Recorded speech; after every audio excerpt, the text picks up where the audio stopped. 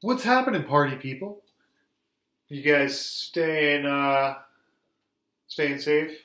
You know, watching some Netflix, maybe Hulu. I don't know what you guys watch on that stuff anymore. I heard there's some good shows out there. But I'm into the cooking shows. Last Table does not disappoint. Chopped, awesome. And if you got the time, Zumbo. Not kidding you. Zumbo's Treats. Amazing. What a great show. All right. So here we're going to get started with 7.6.1. All right. Doesn't really matter. I believe we're just going to call it 7.6. But this is what the notes say. It says factor ax squared plus bx plus c. All right. Big difference here is actually this guy. All right. So let's review what we've been doing. That's been, just real quick, we have x squared plus 10x plus 21. And what we've been doing here is we've been trying to factor this out. So what we did was we would take 21, we would break it down to 1 and 21, 3 and 7, and we would look for the pairs of factors that added up to 10. So that was 22, no bueno. 3 and 7, that's 10. So we would have picked the 3 and 7 and broken this up to x plus 3 times x plus 7. All right? But now we got a problem. It's like I threw a wrench into the mix. Okay? Now it's, what do I do when I have this middle term? Or not middle term, a term. What do I do when I have this a term? Okay, so let's look at example 1. Okay, all right, all you cool cats and kittens. All right, so we have 2x squared minus 11x plus 5. All right, so we have this, and the way I've been taught and the way I've seen other teachers teach it, and I want to remain consistent with everybody, is it's the British method. I don't know why it's called the British method. I didn't even know the method existed for a long time. I just kind of did a guess and check. But this way works, and it's kind of simple, and it's pretty concrete. So I think it's going to work best for us. So what we do is we take this first term, which is no longer 1. Okay, in this case it's 2. And we're going to take the last term, which is 5. And we're going to do 2 times 5, and that's 10. So we have 10x here. So what we're going to be doing is we're going to be looking for the factors of 10, okay, that add up to negative 11. So sometimes it can be a little tricky here. So the way I kind of think about it is I don't worry too much about the signs. I just first start out with the factors. So we have 1 and 10, 2 and 5. And I'm look at these and see which one of those could give me 11. All right, so I'm looking, this could be a 3 or this could be a 7. It's not that. All right, 1 and 10, obviously we know we can get 11 here. So we want negative 11, so it's negative 1 and negative 10. That's how I go about it. That's where my guess and check comes in. I kind of really focus on 10, breaking it down into the factors, 1 and 10, 2 and 5. And then I look at those without the signs to see, can I get 11? How do I get 11? And the only way I can get 11 from these numbers are the 1 and 10. So now I come here and I'm going to write this as 2x squared minus 1x minus 10x. See my factors? Okay. Plus 5. Now this is where it's a little tricky, okay? It's a little tricky, and I want you to notice something, okay? We have 4 terms here. We have numbers in the front and we have numbers in the back. And that's how I'm going to break it up. Numbers in the front, numbers in the back. Okay? So I put in parentheses there to kind of help me out. So the number in the front, what do they have in common? Well, they both have an x. Okay, notice 2x squared and a minus 1x. So I'm going to pull an x out of that.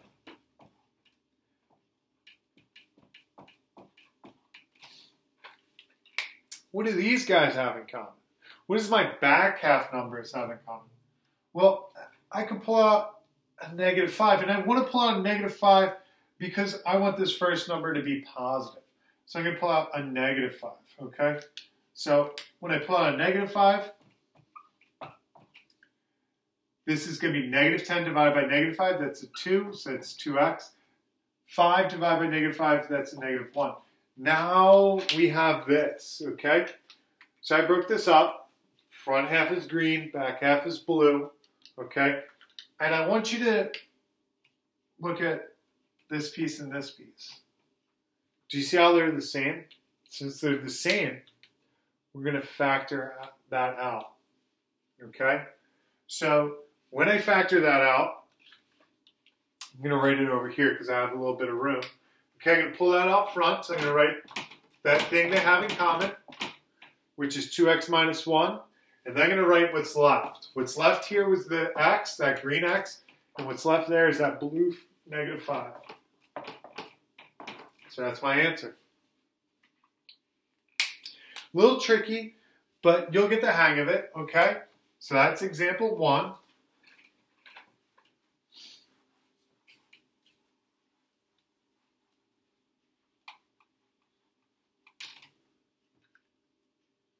Okay, let's look at number 2. Number 2 says 5n squared plus 2n minus 3. So my first step here is I'm going to do 5 times negative 3. That's negative 15n. All right? So I have negative 15n. And now I'm going to be breaking down 15 into its factors to see which ones can give me a 2.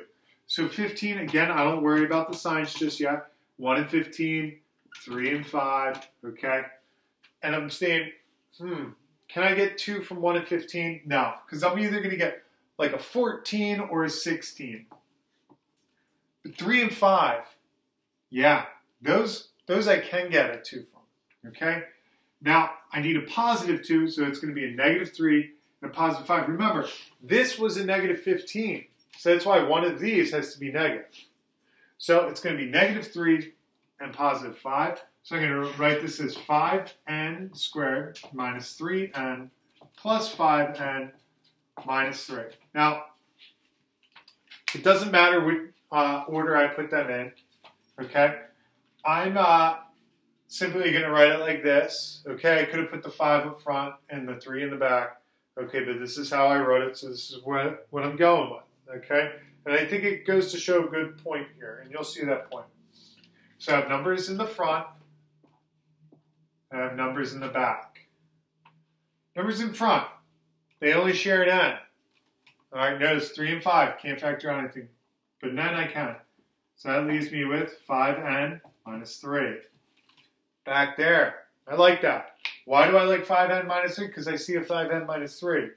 Okay, now here, they don't share anything. And this is where kids get confused. They don't share anything. So I pull out a 1. And I pull out the 1 because it's a placeholder. Okay? Because when I do this step, when I pull that piece out that they both share, I need something back there to hold that place. So when I do that, I have an n left up front and a 1 in the back. And there we go. Sorry, my dog wanted to go outside. I don't even know why. It's not even sunny. Now she's staring at me like she wants to come back in. It's ridiculous. All right. See? Told you.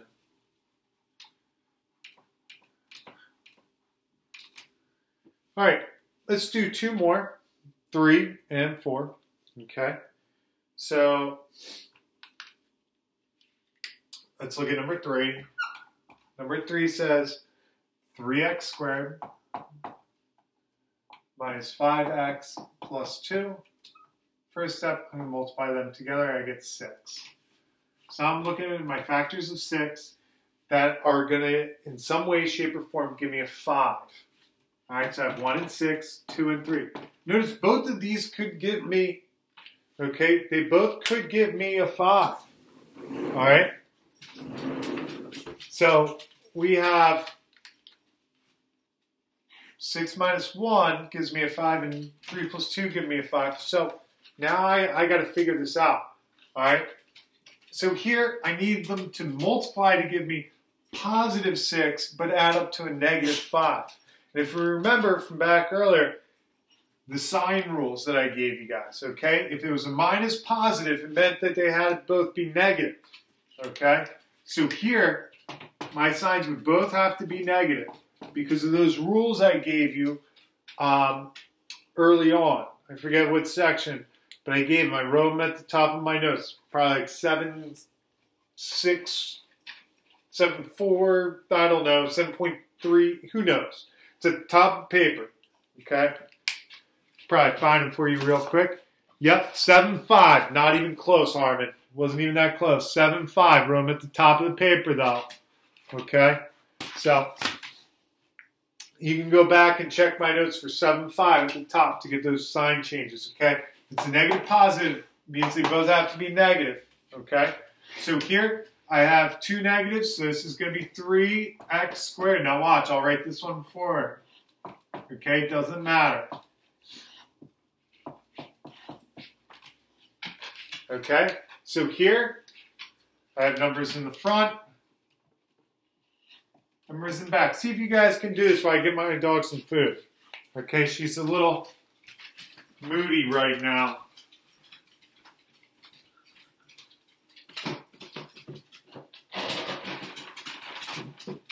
Oh boy, guys, she's getting excited for this. Oh, I dropped my food.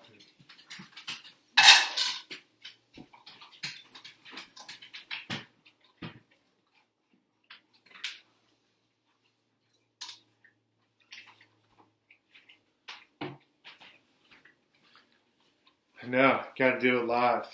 It's amazing. It's like interactive. Okay, so here we go.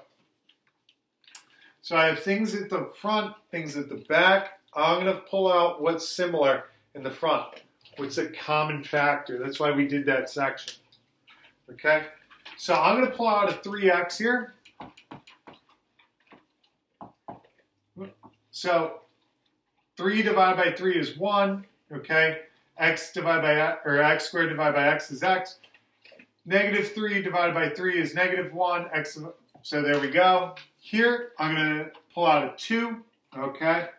All right, and I'm actually going to pull out a negative 2. So that first term is positive. So I have x minus 1. They both share an x minus 1, so my answer will be x minus 1. And then I write what's left. It's 3x minus 2. Bada bing, bada boom. Coolest dude in the room. All right?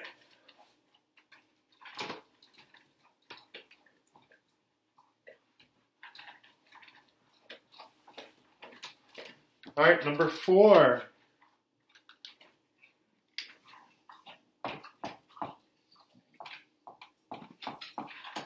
Negative 4x squared plus 4x plus 3. Okay, so I'm going to do negative 4 times 3, that's negative 12. All right, so I like to focus on, again, the factors 1 and 12, 2 and 6, 3 and 4. I'm looking for the ones that could give me a 4 in the middle. So I'm thinking 2 and 6, because 6 minus 2 is 4, okay?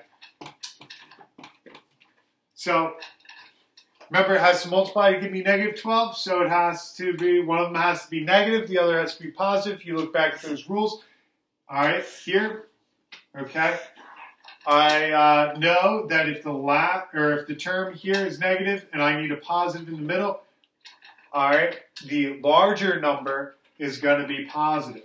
So negative 2 times 6 is negative 12. Negative 2 plus 6 is positive 4. So I'm going to write negative 4x squared minus 2x plus 6x plus 3.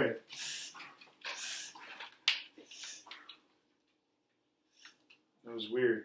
I think my dog ate too fast. So, I noticed they share a negative 2x. I'm going to pull that out. 4 divided by Negative 4 divided by negative 2 is 2. X squared divided by x is x. And that is going to be 1.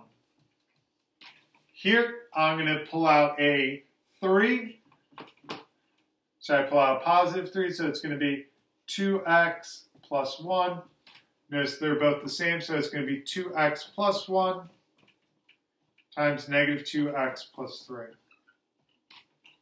There we go. All right, so there's 4 problems at the bottom. All right, I am going to let you guys try these on your own when you feel ready. I'll post the next video so you guys can check out the answers to that.